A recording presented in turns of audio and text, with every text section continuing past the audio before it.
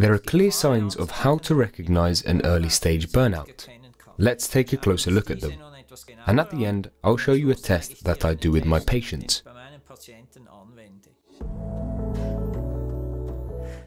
If you're suffering from a burnout, I've prepared a therapy plan for you, showing you which micronutrients you can treat yourself with.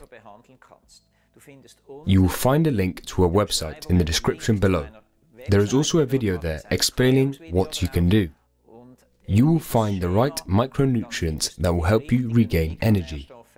Here are the signs you should look for. But it's important that you do a really good job on self-reflection and look deeply and honestly at your symptoms. You might also be wise to add a good friend into the conversation.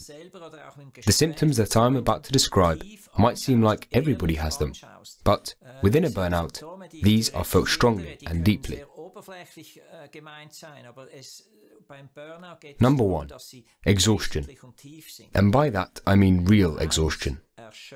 Not just a little tiredness in the morning when you wake up. I don't want to wake up yet. That's what everyone wants. It's about being exhausted.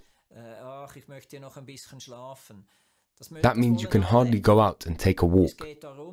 You really don't have the energy for your work or life anymore. This is exhaustion.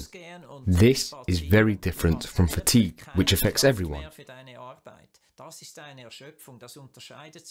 Second point, sleep disorders.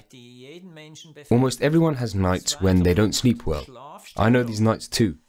When I talk about sleep disorders indicating burnout, I mean severe sleep disturbances every night.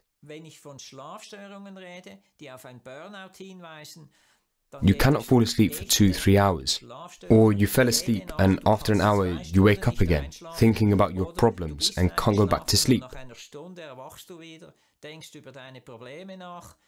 You may have slept only 2 or 3 hours.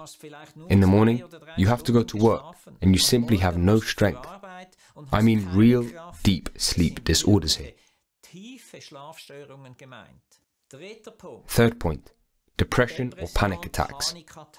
Most doctors consider burnout to be a depression, therefore, the German diagnostic word is depressive exhaustion. I see it differently. To me, burnout is physical exhaustion.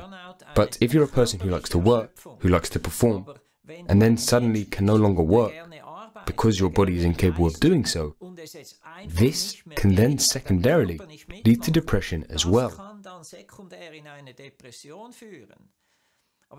But for me, it is wrong to primarily start with antidepressants right away. In my view, this does not make things much better. We need to find other ways to get out of a burnout. But panic attacks are part of it. Suddenly, you're afraid of something.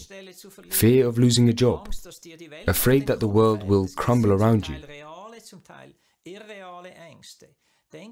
These are partly real and partly unreal fears. So please, really self-reflect on this. Ask your friends, your wife, or your husband. Do you talk about your fears all the time? Do you come home every day and talk about the fear of losing your job or anything else? Or are you afraid of your bosses? When such fears are present all the time, it could lead to a panic attack, which can cause sudden panic attacks during the night or during the day. Finally, the fourth point. With burnout and impending burnout, you will also notice physical problems. These can be very diverse: headache, rapid heartbeat, nausea, joint problems, sleep disorders, and so on. These are all modest or low-profile complaints. That is why people hardly ever go to the doctor for them. But these accompanying symptoms of a physical nature are symptoms of a burnout. At the beginning, I explained that there is a simple test I use to recognize an impending burnout. You will find the link below where you can order the test yourself. It is a saliva test. We measure cortisol 3 or 4 times a day. If you're close to a burnout, if it hasn't happened yet, and you're under severe stress, all your values will be too high. way above the norm, then you will know you are at risk. If a burnout has already occurred, all these cortisol measurements are below normal, and you will see that too. You can order this test yourself, and so you can self-assess yourself. If the result is not clear, and you do find it hard to interpret the results yourself, please consult your physician. And finally, once again, check yourself. Talk to your friends. Find out if you are at risk for burnout. Do this before it's too late.